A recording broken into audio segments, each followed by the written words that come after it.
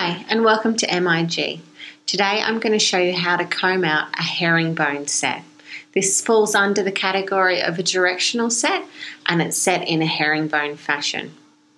The first thing you want to do is take out your pins and then we're going to be taking out our rollers after this. We've used a green roller, which is the largest of the classic setting rollers, as we're dealing with longer length hair and we're aiming for more of a wave rather than a very strong curl.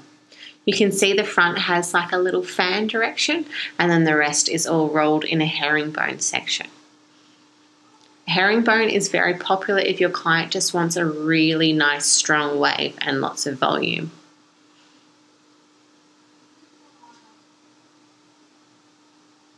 So as you're taking the rollers out, just making sure that you're placing the hair in its correct position and checking that each individual roller is nice and dry.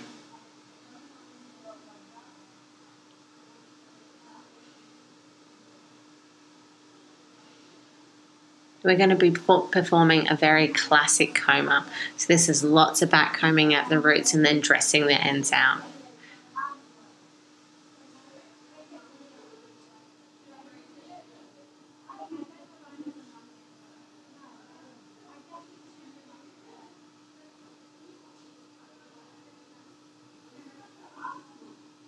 So we're going to first relax the set using a paddle brush, making sure we're combing from roots to ends and we're following the direction that the rollers have been put in. This will dress out any leftover product buildup and it'll also make the hair nice and smooth and ready for its back combing. So you can see it's being combed in the direction that the hair was set. So we're going from side to side.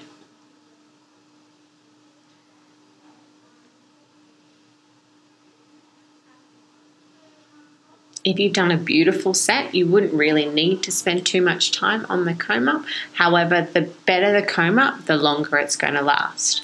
So starting at the front, we're doing some classic back combing through the roots, following the setting pattern that we used. Try and grab two sections together and join them. We're using a plastic ended tail comb as this gives us the best kind of result. You can see we're getting lots of volume. That's what we want. Don't be frightened of volume. You can always remove volume. So we're coming from the front all the way down the back and putting lots of back combing embedding into that root area.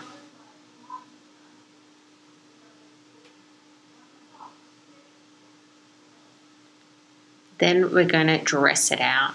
We're going to smooth it and make sure it looks polished and pristine.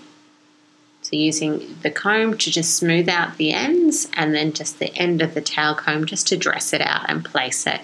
This is very visual and it does require practice to make sure it's perfect.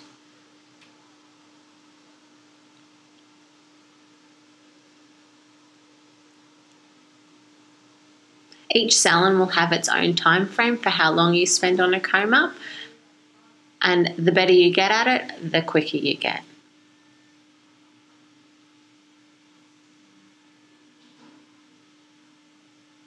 So trying to keep as much volume as possible, especially around the crown and the top of the hair.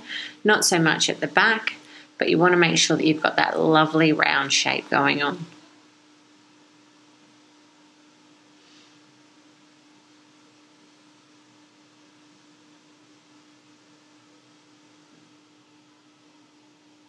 Using your hands and your fingers to spread the hair out will always help as well.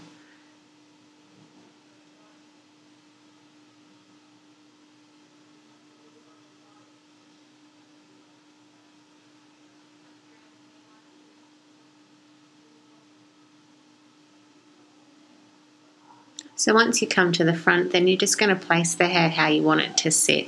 You should always set the hair how you want it to sit. If you're setting it in an opposite direction and then trying to comb it down, it won't work for you. So as you can see, we had the little fan going on, so it's just going to come around the side and scoop and then give us that lovely little curl that's coming just above our eyebrow. You can see it's now creating some beautiful volume.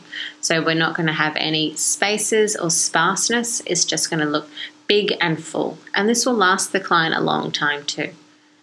Adding hairspray once you're starting to be happy with your shape. Hairspray basically just finishes and holds, and it makes sure it won't get blown away. It will also secure any fluffy hairs that are playing around. Now we're just putting the finishing touches on, just making sure it looks perfect and even and balanced. And that's the herringbone set. Thanks for watching.